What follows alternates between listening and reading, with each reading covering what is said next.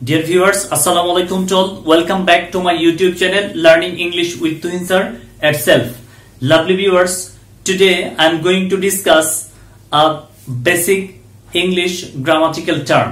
Lovely viewers, আপনারা সবাই জানেন আমরা প্রথম দিকে একেবারে খুব শুরুর দিকে আমি আপনাদের সাথে ভার্ব নিয়ে কথা বলছিলাম, অর্থাৎ verb part 1, part 2 and part 3 এই জাতীয় বেশ কিছু ক্লাস ছিল আমার ভার্বের। আজকেও আমি আপনাদের সাথে ভার্ব নিয়ে কথা বলবো। Lovely viewers, today I'm going to discuss transitive verb. Lovely viewers, we all know that principal verbs are two types. One is transitive verb, another is intransitive verb. Lovely viewers, আপনারা যারা BCS বা NTRC exam অথবা bank exam এই জাতীয় এক্সামগুলোতে আপনারা participate করেন, অনেক সময় আপনাদেরকে ট্রানজিটিভ ভার্ব আইডেন্টিফাই করার জন্য এরকম কিছু কোশ্চেন থাকে। আশা করি আপনারা আজকের এই ভিডিওটি দেখার মাধ্যমে আপনাদের ট্রানজিটিভ ভার্ব সম্পর্কে খুবই স্পষ্ট একটি ধারণা তৈরি হবে। Lovely viewers, I am welcoming you to enjoy the class of transitive verb. Lovely viewers, তাহলে আপনারা চলুন আগে আমরা ট্রানজিটিভ ভার্ব সম্পর্কে একটু আইডিয়া নিব।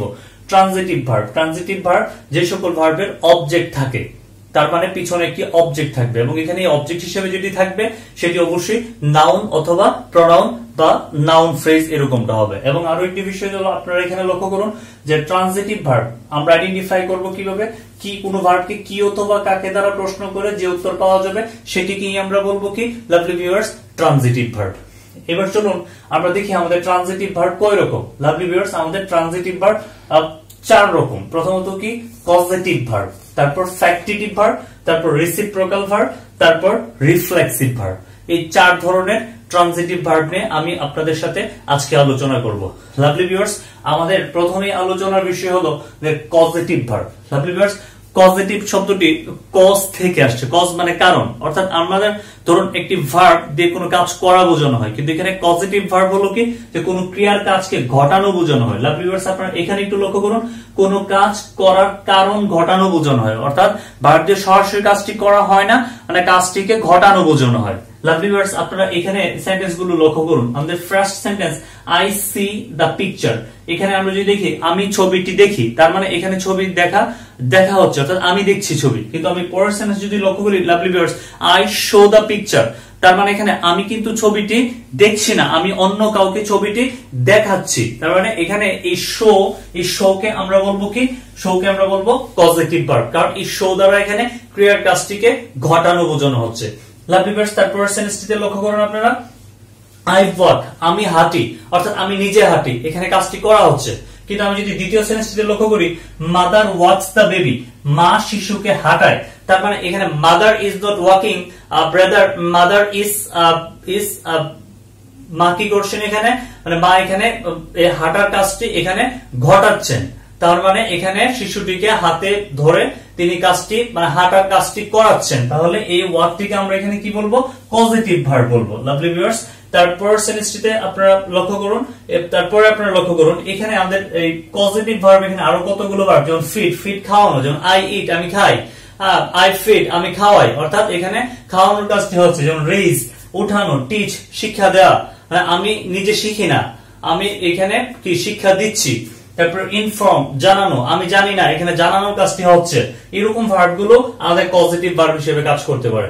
লাভলি ভিউয়ার্স, এখানে আরেকটি বিষয় লক্ষ্য করুন, এখানে নোটটির দিকে আপনারা লক্ষ্য করুন, এখানে হ্যাভ, গেট এবং মেক এই ভার্ব গুলো আমাদের পজিটিভ ভার্ব হিসেবে কাজ করতে পারে। লাভলি ভিউয়ার্স, এখানে লক্ষ্য করুন, he made me solve the problem, অর্থাৎ সে কি করেছিল, আমাকে এই সমস্যাটা সমাধান করিয়ে দিয়েছিল। অর্থাৎ এখানে আমি নিজে সেটিকে সমাধান করিনি, অর্থাৎ সে এখানে এই মেক নিজে কাজটি করেনি, অর্থাৎ সমাধানের কাজটি সে ঘটিয়ে দিয়েছিল। এই ঘটানোর জন্য এখানে মেককে আমরা কি বলবো, এখানে তাকে পজিটিভ ভার্ব বলবো। লাভলি ভিউয়ার্স, আরেকটি সেন্টেন্স লক্ষ্য করুন, I will get my rice cooked, আমি আমার ভাতকে রান্না করিয়ে নিব, অর্থাৎ আমি নিজে রান্না করব না, আমি অন্য কারো মাধ্যমে এখানে কাজটি আমি করিয়ে নিব। এই ঘটানো বোঝাতে এখানে গেট কি, এটি একটি পজিটিভ ভার্ব। লাভলি ভিউয়ার্স, আশা করি আপনারা পজিটিভ ভার্ব সম্পর্কে আপনারা ক্লিয়ার হয়েছেন। তারপর আমরা যে ভার্বটিতে যাব সেটি হলো factitive verb. Lovely viewers, factitive verb আপনারা লক্ষ্য করুন এখানে একটি অবজেক্ট দিয়ে অর্থ সম্পন্ন করতে পারে না, অর্থাৎ একটি অবজেক্ট দিয়ে পারে না, অর্থাৎ এটা একটা ইনকমপ্লিট সেন্স থেকে যায়, তার মানে এখানে একটি সেকেন্ড অবজেক্টের প্রয়োজন হয়। লাভলি ভিউয়ার্স, আপনারা এখানে লক্ষ্য করুন, এখানে এক্সাম্পলটির দিকে আপনারা একটু তাকান।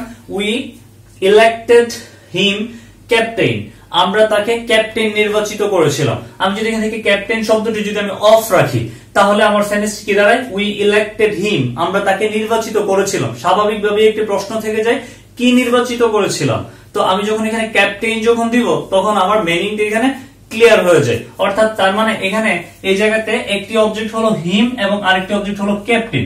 এবং আরেকটি মজার বিষয় আপনাদের মনে রাখতে হবে যে এখানে যে ব্যক্তিটি হিম, এই ব্যক্তিটি ক্যাপ্টেন, এখানে তাদের মধ্যে যে রিলেশনটা সেই রিলেশনটাকে বলা হয় কমপ্লিমেন্টারি রিলেশন, অর্থাৎ দুজনের মধ্যে একটা কমপ্লিমেন্ট, সম্পূরক। অর্থাৎ কমপ্লিমেন্ট মানে কি, যেটি সাবজেক্ট বা অবজেক্টের কথা যে বলে তাকেই আমরা কি বলি? কমপ্লিমেন্ট বলি।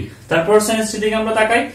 Father name the baby Labib, বাবা শিশুটির নাম দিয়েছিলেন বা নাম রেখেছিলেন লাবিব। এখানে আমি যদি লাবিব কথাটিকে যদি অফ রাখি তাহলে বাবা শিশুটির নাম রেখেছিলেন, কি রেখেছিলেন, একটি অর্থ এখানে থেকে যায়, একটি ইনকমপ্লিট সেন্স এখানে থেকে যায়। এটা প্রকাশ করার জন্য এখানে লাবিবকে দিতে হবে। তার মানে এখানে এই জায়গাতে যে শিশুটি, যে বেবি, সেইকে এখানে লাবিব, দুজনের মধ্যে এখানে রিলেশনটাকে আমরা কি বলবো? কি কমপ্লিমেন্টারি রিলেশন বলবো। লাভলি ভিউয়ার্স, এখানে আপনারা লক্ষ্য করুন এই নোটটিতে এখানে কতগুলো ভার্ব আছে, যে ভার্বগুলো প্রধানত ফ্যাক্টিটিভ ভার্ব হিসেবে বসতে পারে। Select, elect, make, nominate, appoint, name, এই ভার্বগুলো ফ্যাক্টিটিভ ভার্ব হিসেবে বসতে পারে। লাভলি ভিউয়ার্স, একটি চমৎকার বিষয় আপনারা এখন লক্ষ্য করুন। এখানে হি গেভ মি, সে আমাকে দিয়েছিল আ বুক, আ পেন, সে আমাকে একটি কলম দিয়েছিল। অর্থাৎ আমি যদি এখান থেকে পেন থেকে যদি আমি অফ রাখি তাহলে হি গেভ মি, সে আমাকে দিয়েছিল। স্বাভাবিক প্রশ্ন জাগে কি দিয়েছিল, অর্থাৎ এখানে সেন্স এটি ক্লিয়ার করে না। তার মানে এখানে পেন দিলে সেটি অর্থটি প্রকাশ করবে। এখন আপনারা কোশ্চেন করবেন যে তাহলে এই গেভ এখানে কি? এই গেভ হতো তাহলে এখানে ফ্যাক্টিটিভ ভার্ব হওয়ার কথা। নো, এখানে গেভ এখানে ফ্যাক্টিটিভ ভার্ব না। কেন এটি ফ্যাক্টিটিভ ভার্ব না?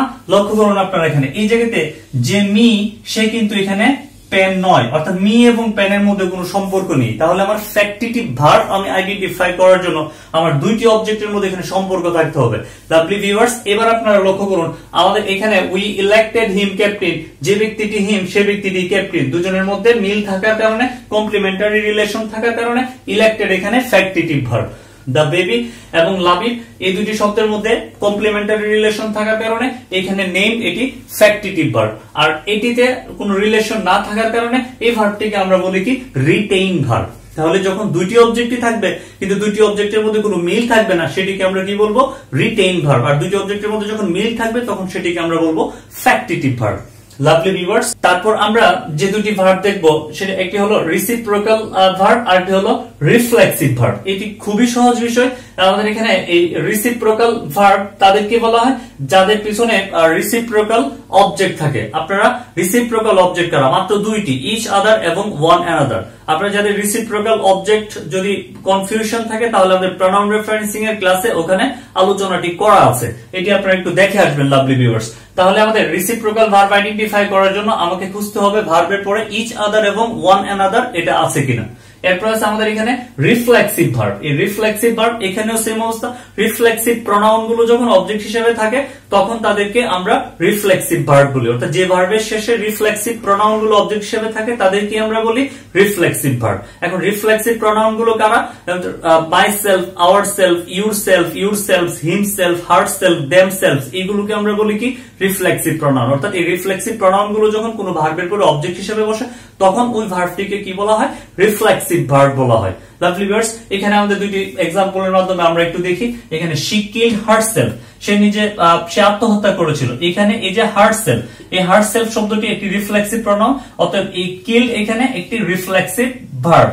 এবং তারপর আপনারা লক্ষ্য করুন রিসিপ্রোকাল ভার্ব দেখার জন্য Suman and Sumi help each other. এই যে দেখুন এখানে আমাদের অবজেক্ট হিসেবে এখানে ইচ আদার রয়েছে, সো এখানে এই হেল্প ভার্বটিকে আমরা বলবো কি? একটি রিসিপ্রোকাল ভার্ব। তাহলে এই দুটি আইডেন্টিফাই করার জন্য আপনাকে অবশ্যই অবজেক্টের দিকে তাকাতে হবে। বেসিক্যালি আমি এখানে আমাদের ট্রানজিটিভ ভার্ব গুলো, প্রত্যেকটা ট্রানজিটিভ ভার্ব কে কি সেটি আইডেন্টিফাই করার জন্য আপনাকে অবজেক্টের দিকেই আপনাকে তাকাতে হবে। অবজেক্ট থেকেই আপনাকে এই আনসারটি খুঁজতে হবে। লাভলি ভিউয়ার্স, আরো একটি বিষয় আমরা এখানে দেখব।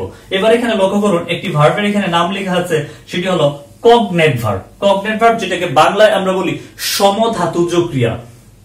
সমধাতুজ ক্রিয়া মানে কি, অর্থাৎ ধাতু মানে কি ক্রিয়ার মূল, অর্থাৎ ক্রিয়ার মূল এবং তার অবজেক্ট যেটি সেটি একই রকম মিনিং, অর্থাৎ এই ক্রিয়ার মূল থেকে অবজেক্টের মিনিংটি নেয়।